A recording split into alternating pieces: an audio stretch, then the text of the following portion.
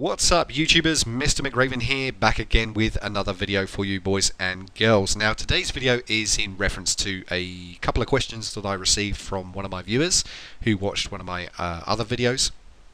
And he was building a brand new PC system and he bought a memory kit and he wanted to know how to best set up his memory kit to work in his PC and how to get the most out of that memory.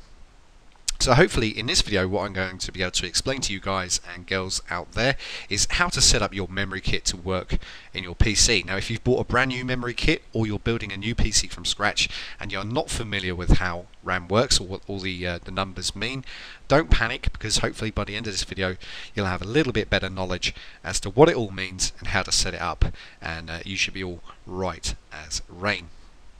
So the first thing to do before we look at the information that's on the screen in front of us is let's say you've bought a brand new memory kit. You bought a memory kit that's 1600 megahertz in speed and you've installed it in your system. You've installed Windows, you start up Windows and you look up the information and you find out that the memory is actually not running at 1600 megahertz, it's running at 1333 megahertz, and you think, well, what the hell, why isn't the memory running at the speed that I paid for? And there is a reason for this. I won't go into any great depth, but basically the people that decide the standards of speed, timings, voltages for memory have a set standard across all platforms of what memory should be running at. Now of course you've purchased a kit that can run faster than these standards, but in order for all memory kits to work and function within a PC, there has to be a certain set amount of standards that they can all run at without any issues.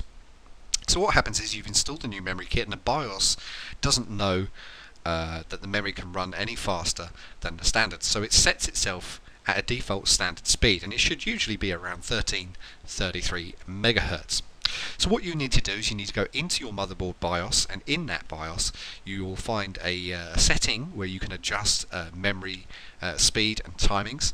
Now depending on what motherboard it is you have, if you have a fairly modern motherboard, anything from the last 5 years I would say at least, there should be some profiles in there where you can change the speed from 1333 to 1600, 1866, 2133 or 2400 or even higher than that depending on the motherboard you have.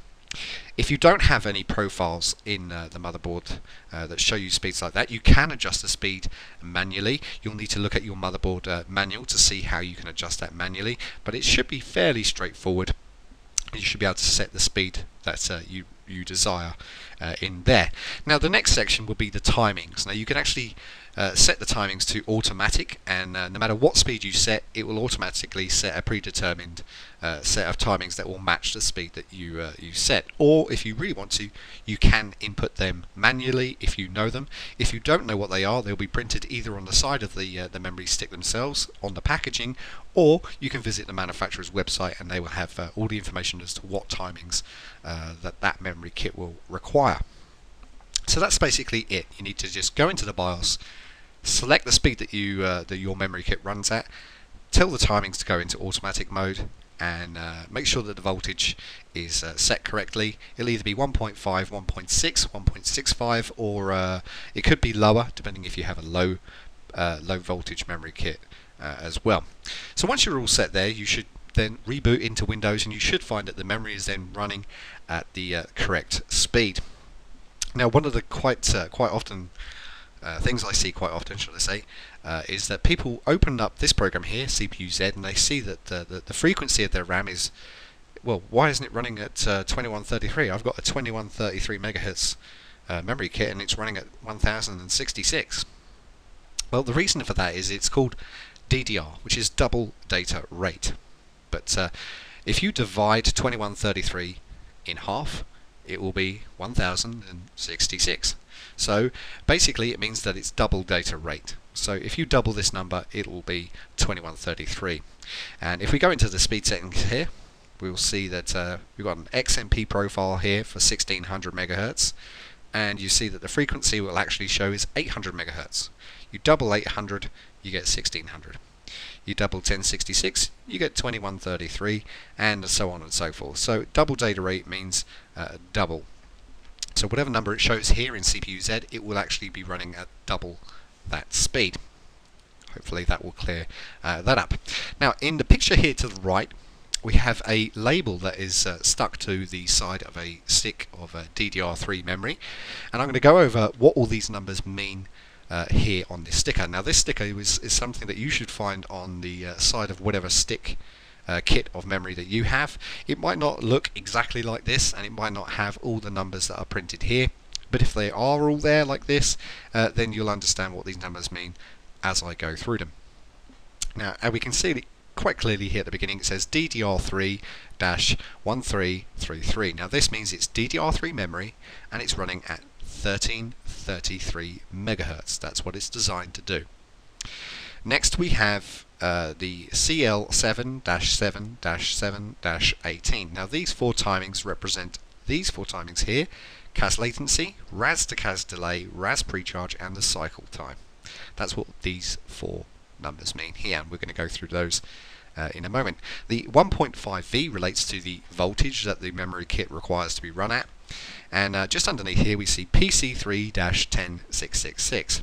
Now if this was DDR2 memory, it would actually say PC2, but this is DDR3, so it says PC3, and then after the dash the numbers 10666. Now depending on which memory kit you have, it will have a number similar to this or higher if you have a 1600 megahertz kit, and it will be even higher if you have 1866, and so on and so forth. But what this number actually means is a theoretical data transfer rate.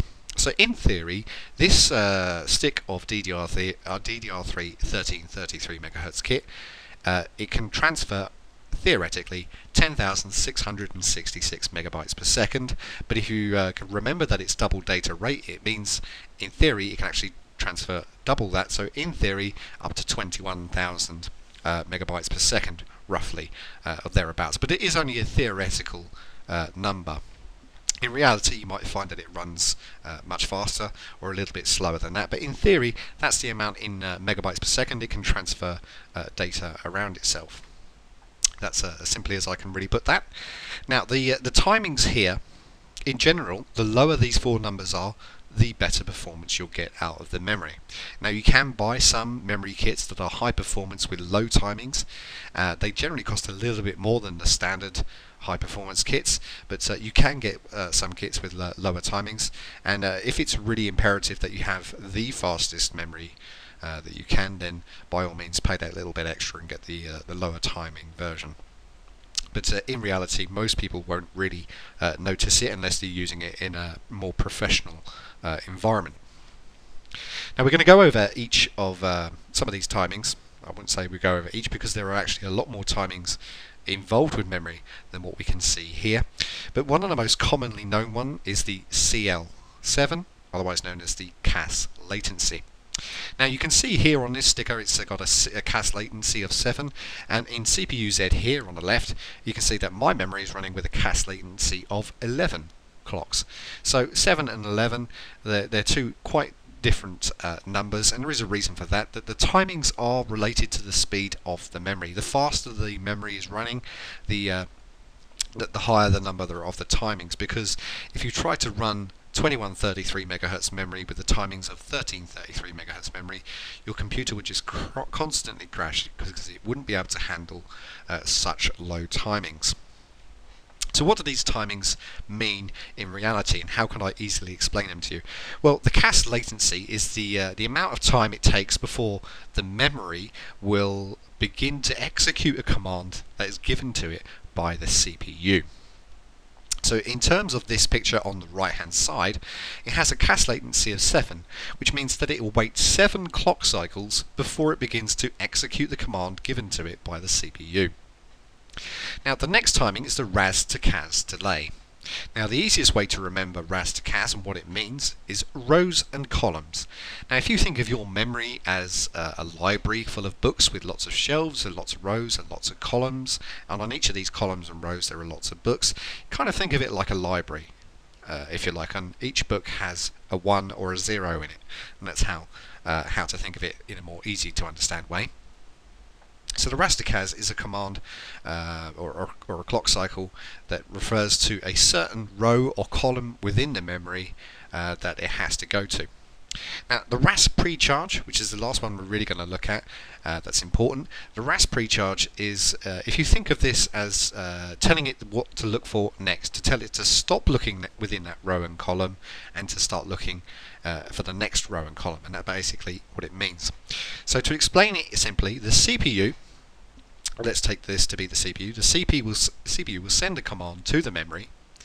The memory will wait 11 clock cycles before it begins to execute the command, and then it will go to a certain row and column within the memory, find the ones and zeros that it wants, and then it will get this RAS precharge, and it will tell it, stop looking in that row and column, now you have that information, and go to the next row and column and get the ones and zeros from there, and then it will send it back to the CPU. The CPU will then repeat that cycle again until it has all the information that it needs. So in a way, memory is kind of like a really big library with lots of books on the shelves, and in each book is either 1 or 0, and so the CPU sends a command out. The CPU is kind of like the reader who's come in to take some books out. He goes to the librarian, who is in control of the memory, and the librarian goes up and down the shelves and takes off the books, the ones and zeros, and he brings them back to the reader. The reader then goes away and is happy. So basically the CPU talks to the memory, gets the information it wants, and it completes the command. And that's basically how it all works. It's fairly simple and straightforward when it's looked at from that perspective. Of course, it is a lot more complicated than that, but you don't really want to get too much into depth of how the memory works in that way, but just basically that's what it means. The cache latency is how long in clock cycles it will wait before it issues the command, or does the command.